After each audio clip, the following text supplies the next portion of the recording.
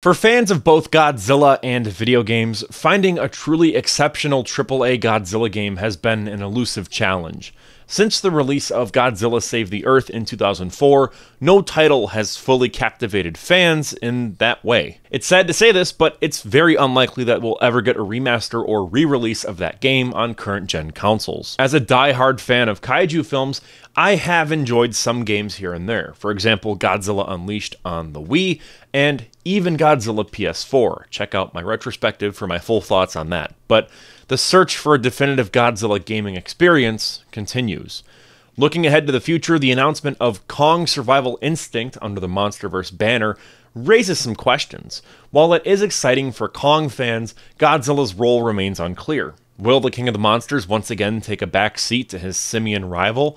On top of that, it's not a fighting game, which I'm okay with. I've said in prior videos that I want more Kaiju games that aren't just clones of Save the Earth. What if Legendary came to me and said, okay, we liked your pitch for continuing the MonsterVerse, wink wink, go check that video out.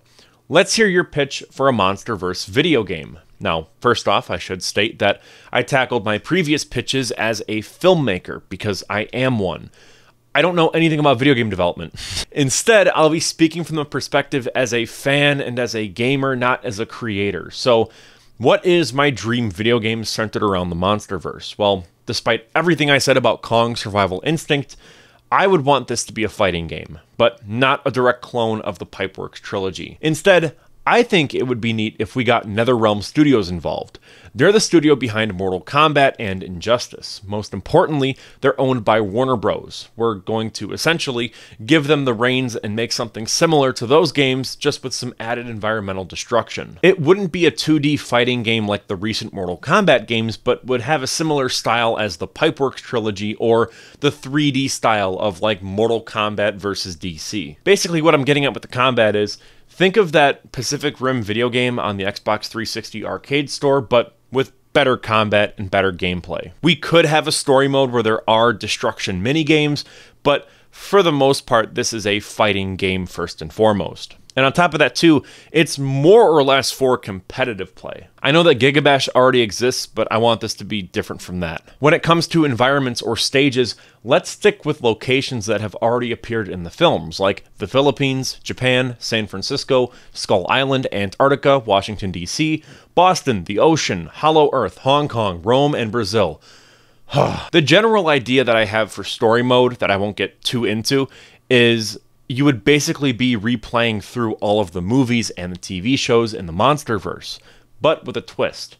You could, in theory, pick any monster from the roster, and so as a result, you could see, what if Kong was in Godzilla 2014, or what if King Ghidorah fought Mechagodzilla at the end of Godzilla vs. Kong.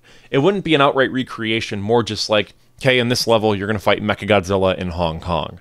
It's kind of like that type of setup. Speaking of, let's go to the roster. Now, remember, this is a MonsterVerse game. As much as I would love to include Gigan and Hedorah, they haven't appeared in a MonsterVerse film just yet, and won't appear in this game. A lot of this is because of the rights and how it would likely cost them a lot to license them out. The only Toho monsters that will appear are ones that have already appeared in the MonsterVerse. So, let's go. Looking at Mortal Kombat 1, the most recent release by NetherRealm, they included 22 playable fighters as well as 12 DLC fighters. And that's the exact same amount of characters that we will include in this game. I'm not going to go too in-depth on moves or combos or special attacks. If you do want to hear about that, maybe comment down below. Let me hear your thoughts. But the goal is to make it as accurate to the films or comics or TV shows in regards to those combat moves. So Godzilla, this is the most obvious fighter. Of course he's going to appear in the game. The base design here would be the 2019, 2020, and 2024 design, the one before he evolved. But there would also be additional skins like 2014, Thermonuclear, and Evolved. Kong, again, super obvious. I'm thinking for this one, he would have the Beast Glove as well as the Axe. Warner Brothers currently has the rights to the 33 King Kong as well as Son of Kong, so let's add those as additional skins as well. The Mutos. These are the Mutos from the 2014 film, and I imagine that they would function similarly to Farah and Tor from Mortal Kombat X. The female Muto would be more of a hulking mass, and the male would step in every now and then to unleash a rapid attack. Alright, so from here on out, we are going to speed run the rest of the roster because otherwise this will be like an hour-long video. Skull Devil, the Alpha Skullcrawler. This is the one from the end of Kong Skull Island. King Ghidorah, Rodan, Mothra, Methuselah, Scylla, Behemoth, Leviathan, the Kraken, Amhuluk from Godzilla Dominion, Tiamat, Warbat, Mecha Godzilla, Ion Dragon, Frostvark, Scar King, Shimo, and Suko as a duo, where Suko is just with Shimo during the intro and then the victory screen after the fight ends. Maybe we can have a move where, you know, Suko comes in as a combo, or maybe for Kong, you know, Suko can just appear and Kong will use him like nunchucks in a combo. I don't know. And finally, Parrot Frog and Doug, because of course Doug has to be in the game. The majority of these titans have already appeared in the films or TV shows, and if they haven't, then they were in the comics. I think this would be a great way of building up the supporting roster of the MonsterVerse. My biggest complaint with the MonsterVerse so far is that it really only feels like Godzilla and King Kong are the only monsters that really matter, so hopefully this is a way of building up the supporting cast and also just making the new and original monsters more interesting. Now let's talk about the DLC fighters. There's going to be 2 combat packs, each with 6 fighters. It won't be called a combat pack, we'll come up with something more original later down the line, but regardless, the first combat pack is going to be dubbed The Breach, and will feature Pacific Rim Jaegers and Kaijus, 3 of each to be exact. Gypsy Danger, Striker Eureka, and Crimson Typhoon will be the 3 playable Jaegers in the game. Knifehead, Leatherback, and Otachi will be the 3 playable Kaiju. The reason as to why I picked these 6 is because those are the most memorable or relevant characters from the first and only Pacific Rim film. By the way, wouldn't it be so cool if they made a sequel to Pacific Rim? Like, that would be awesome. Anyways, as much as I love Cherno Alpha, I included Crimson Typhoon because it's a Chinese Jaeger, and if we want to sell this game in China, that would be a golden marketing opportunity. Beyond that, we would get a unique environment, The Breach, as well as additional skins for some base game monsters. Godzilla Kaiju Blue would give Godzilla the appearance of looking more like a kaiju from Pacific Rim.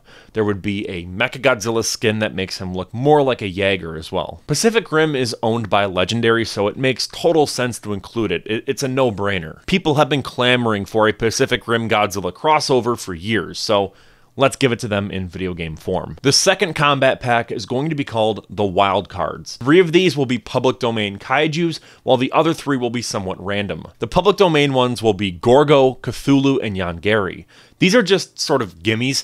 Cthulhu is an awesome pick in and of itself, while Gorgo and Yongary are deeper cuts that the hardcore kaiju fans would enjoy. These are characters that are not copyrighted and can be used by anyone, so why not use them here? The random fighters, though, are copyrighted, but are owned by Warner Brothers or Legendary, so they're safe to use. They will be the Batmech, Green Lantern Robo, and Rock Matul.